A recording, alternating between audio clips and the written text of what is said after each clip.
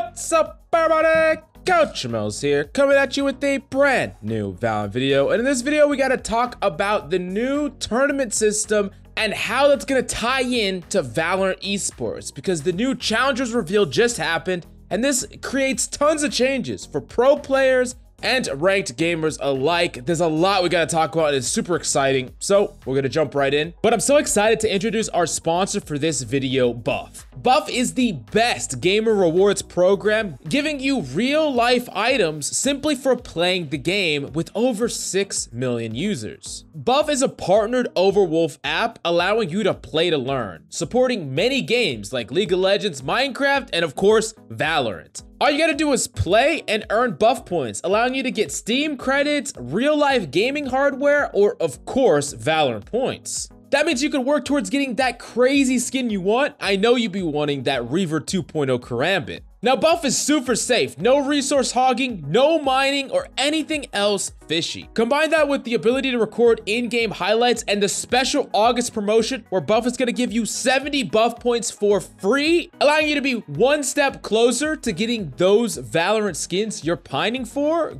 Download Buff right now using the links down below. Now, there have been a lot of questions about the future of Valorant. We know that they are committed to developing the game for quite some time, but especially when we're talking about esports, we don't know where Valorant is going, and on top of that, the rank system is something that leaves a lot of people with more questions than answers, especially when Riot themselves says that the in-game tournament system will somehow link to pro play. We have no idea what that means, but now we finally got some clarity. To quickly set the stage, you need to understand that Valorant is going into a franchise system, which had a lot of tier 2 scared. We saw tons and tons of tier 2 teams that had full rosters of good players that you probably know that were paid, salaried, had whole teams that they just basically completely pulled out of Valorant. And the reason was, if they didn't get into the franchise leagues, which only a set amount were allowed in each region of orgs to join the league, then it looked like there was nothing for them, right? Tier 2 would just flounder. You couldn't play on the big stages against all the international teams, so no one would care. You would lose viewers. You wouldn't promote your org, so there's no point in investing. And that's why all these orgs pulled out. And everyone that, you know, wanted to be in tier 2 or wanted to be a pro got nervous about this, because it's like, how do we get from where we are to becoming a pro? And then like the path to pro, the dream is kind of dead, or at least it was until now, where it's very, very much alive. So Challengers 2023 basically adds a whole bunch of changes to what is the pro system and the path to pro. The first thing that you need to understand is that Challengers is a regional circuit that's gonna grow alongside of Valorant, and they're adding a ton of events, like just a ridiculous number of them in many different regions. So players are gonna have challenges to actively grind in, even if you're not in that tier 1 franchised. Players, people that are chasing the path to pro, orgs, they're gonna have something to grind in challengers. And you might be wondering, okay, why does challengers matter? It's still the same problems that we had before, or the same problems that we were worried about.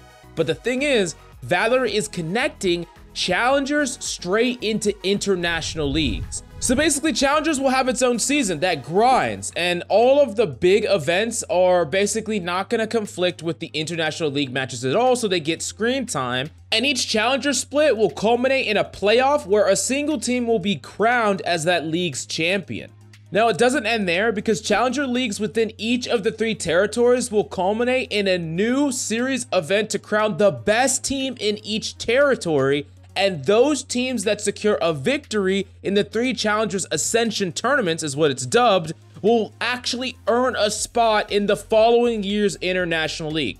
Now, let me make that clear, because I think that this is something that is just crazy that Valorant's doing, and it's gonna be so damn hype. You could be a team, let's say you're a tier 2, tier 3 org, or a team that was made, you grind through Challengers, and you're good enough to consistently perform in Challengers, and you qualify for that big Challengers Ascension tournament, which you win. That last match that gets you in, where it's you against another team, the team that makes it gets into the league. You now have all of the same ability of every single team in the international league. You get the salary bump, you get the publicity, you get all of the abilities to fight in champions and masters or qualify to play in those events. Like, there's so much opportunity that is created for you, and we're gonna see stars grind their way from challengers all the way to the international league, and it's gonna be just crazy to watch. I think the potential here is just insane, and it really breathes life into Tier 2, because if you create a Tier 2, Tier 3 team, you not only will get more eyes on you because they're putting it on a separate broadcast and making sure it doesn't conflict with international, it gives you opportunity to grind your way and become part of the international league. And what they're doing is they're going to expand the international leagues, each one of them, by one team until hitting a cap of 14 teams in 2027. Now, if you get promoted, you're going to earn a 2-year promotion. Your team is, and the team gets a lot of the same opportunity, if not the same opportunity as all of the teams in the international league. But after 2 years, teams will return to their league to battle their way through challenges and ascension tournaments. But I want to make it clear, just because the team is franchised right now into the league to start off with, doesn't mean that they will stay in there forever. I think this is just a jump start to get people excited with a lot of the big orgs that have already been the top of their regions, but eventually these teams are going to change and fluctuate, and teams that really are the most talented are going to bubble into the league, and some of the ones that don't perform are going to fall out. And it's actually going to be just really crazy and cool because we're going to see the best talent, we're going to see the most hype games, and Tier 2, Tier 3, Tier 1, it's just all gonna play perfectly together. It's gonna be really cool. But a lot of people are asking, okay, what the hell does this have to do with the ranked tournament system? What the hell does this have to do with me? Well, what they are doing is they are tying in the ranked tournament system directly into VCT and Challengers. So this is what they have to say. Quote, earlier this year, we shared the initial details for an in-game competitive system for you and your teammates that goes beyond ranked. The Valorant dev team is focused on ensuring the core experience meets the expectations of players at scale.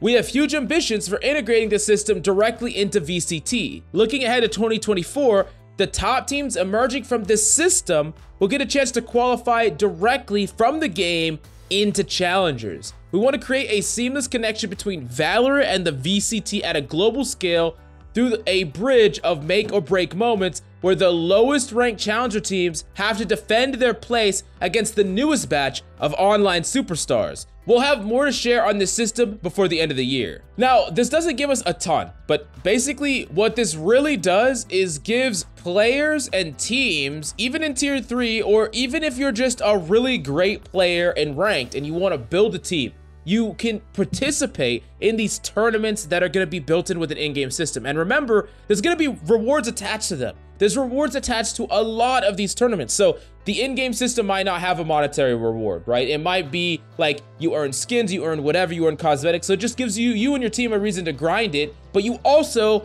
could earn a chance to qualify to fight challenger players. And if you beat those challenger players, you make it into challengers. And if you beat all of them, you make it all the way into challengers ascension. And if you beat them, you make it into the international leagues and you're playing with the best of them. So there's just a direct line, and it's so damn cool. I know I might be freaking fanboying about this shit, but it's just really exciting. I'm incredibly excited for esports and Valorant. It's gonna be the future.